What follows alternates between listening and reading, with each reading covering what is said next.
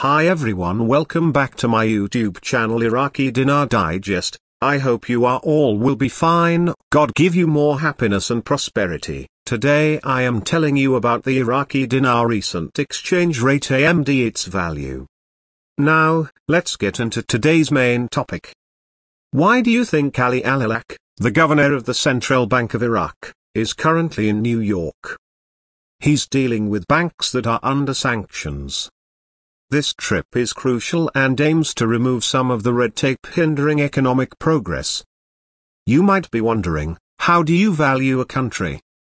It's based on its resources, right? A comprehensive analysis is needed to determine its value. Some people have been working on feasibility studies for Iraq since 2003 or 2004. I know of one such individual from Central Coast, California, because I once wrote to him about his study. We've been observing the ebb and flow of this situation ever since. My involvement began around 2010 when I came across a significant 198-page document from the IMF. It suggested a potential reinstatement value of $3.22 for the Iraqi dinar, which caught my attention. Since then, I've been closely following these developments. Recently, there have been rumors about some significant changes. Initially, we heard that something was going to happen on Monday night, then Tuesday night. Now, the speculation is focused on this weekend. The QFS, Quantum Financial System, is reportedly connected, especially for redemption centers. That's promising news. All we need now is the go-ahead through emails, so we can set up appointments to start the process. The latest intel suggests that we could receive notifications by Friday, the 30th. If we don't start exchanges by then, it might be pushed to the weekend, possibly even into September due to the Labor Day holiday. Have you ever wondered how a country's financial health impacts its interactions with other nations? This brings us to today's topic, an unexpected yet crucial visit by the Central Bank of Iraq to the United States. This isn't a routine trip, there's a lot at stake. The delegation, led by Governor Ali Al-Alak, is in the US to address pressing issues in Iraq's banking sector. What developments are being discussed, and why are they so important? Let's explore. First, let's identify the key players. The Central Bank of Iraq, a vital institution responsible for monetary policy and financial stability, is leading this delegation. Governor Ali Al-Alak is accompanied by several general managers from the bank. They started their visit on the 26th of this month, highlighting the urgency to resolve specific banking challenges. So, why is this visit significant? One of the main issues on the table is the restriction on using the US dollar. Many private banks in Iraq face hurdles in dollar transactions, creating a ripple effect that impacts businesses and daily transactions. In today's global economy, being unable to use a major currency like the dollar can lead to various complications. The restrictions stem from US measures aimed at curbing illegal activities, such as money laundering and terrorist financing. To access dollars, banks must comply with stringent guidelines. The Iraqi delegation's goal is to find ways to ease these restrictions, enabling legitimate banks to participate in the global economy without unnecessary barriers. Imagine trying to run a business without access to essential resources. That's the reality for many Iraqi companies right now. The importance of this meeting is clear.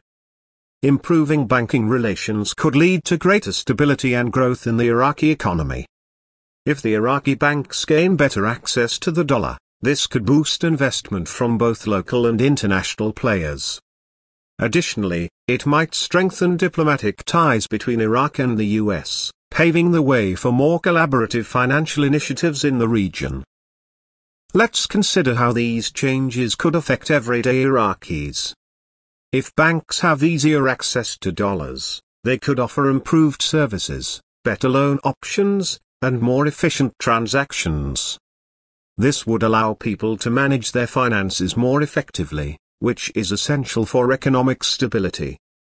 Moreover, businesses could expand with easier access to capital, potentially leading to job creation and a boost in the employment rate. This visit is not just about financial figures, it's about improving the lives of people.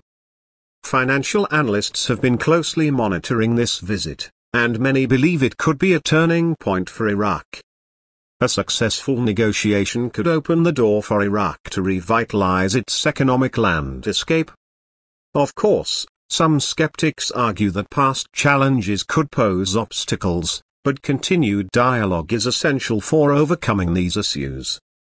As the saying goes, every journey begins with a single step, and this visit could be the first step toward financial reform and stability for Iraq. Switching gears, let's discuss the broader implications for the Middle East. If Iraq successfully navigates its banking restrictions, it could serve as a model for other countries facing similar issues. A stable Iraqi economy could contribute significantly to regional stability. This visit might encourage other nations to engage more proactively with the US on financial matters, fostering cooperation, trust building, and sustainable economic practices. It's about showing that diplomacy and dialogue can lead to practical solutions. Navigating these complex issues while ensuring that all parties feel heard and valued is no easy task. But that's precisely what Governor Ali Al-Alek and his team are striving to achieve during their time in the US. We'll continue to monitor this visit closely to see how things unfold. Before we wrap up, I'd love to hear your thoughts. What do you think will come out of these high-level meetings? Leave your comments below and share your opinions.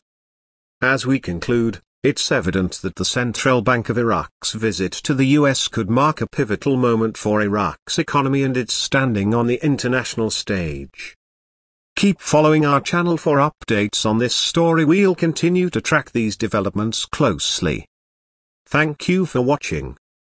Don't forget to like this video and subscribe to the channel so you don't miss any insights. Until next time, stay informed and take care.